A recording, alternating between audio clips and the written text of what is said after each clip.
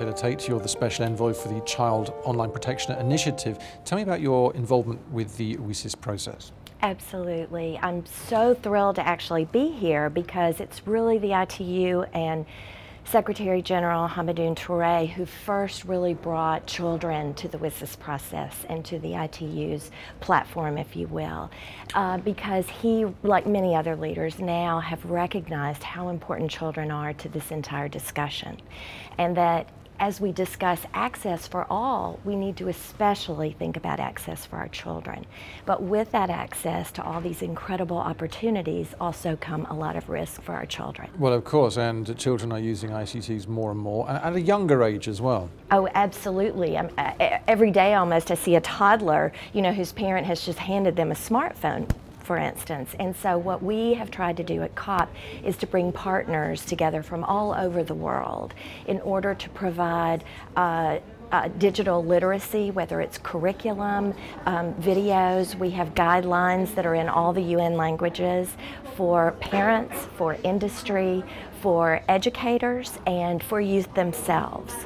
I'm sure most of the delegates here have children. Do you think that they are sufficiently aware of the risks that are posed for children? I think that they're becoming more aware, and you're exactly right, because they're starting to see them firsthand. And so as our children go on, and whether they chat, Google, Snapchat, or crowdsource, there are more and more opportunities, of course, for them to also come across some pretty dangerous, and often criminal, illegal activities. So what we've tried to do is talk about all of these incredible opportunities, especially with education and healthcare for children and adults as well, but of course I'm focused on children.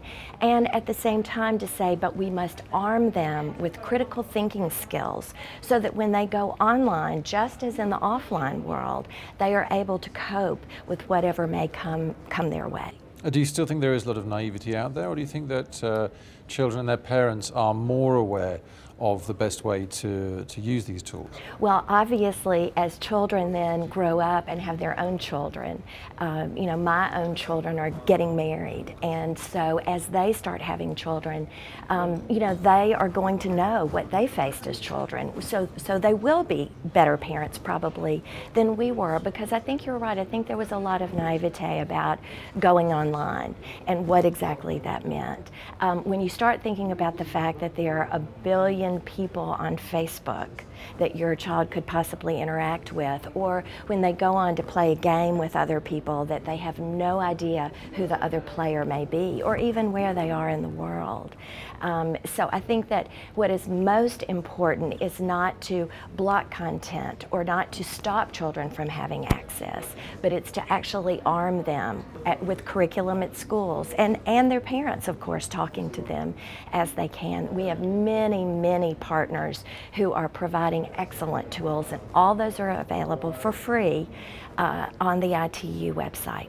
Clearly raising awareness is a very important part of what you're doing. What practical input are you having into the process? Well, one of the most exciting things was last fall, the president then of Costa Rica, Laura Chinchilla, hosted a huge global summit. Over 1,000 young people from around the world participated. So of course we were able to share that here at WSIS+10 with all the ministers from around the world. And I have ministers coming up to me all the time saying, oh, can you come do one of those in our country? Because I think they do see the importance both of providing the access to all of their children in their particular countries, but also to arm them with the tools that they need to navigate safely and responsibly. And do you think it's an efficient process, the interchange between private sector, between civil society and international groups such as the ITU? I think that probably John Davis said it best when he said, the way that we are going to solve most of these problems is through private-public partnerships. And certainly that's what COP has embraced. And I believe that the ITU and WSIS process has as well. And so I think that we need to do much more of that, and especially, of course, as it relates to children. Thank you very much, Deborah Tate. Thank you.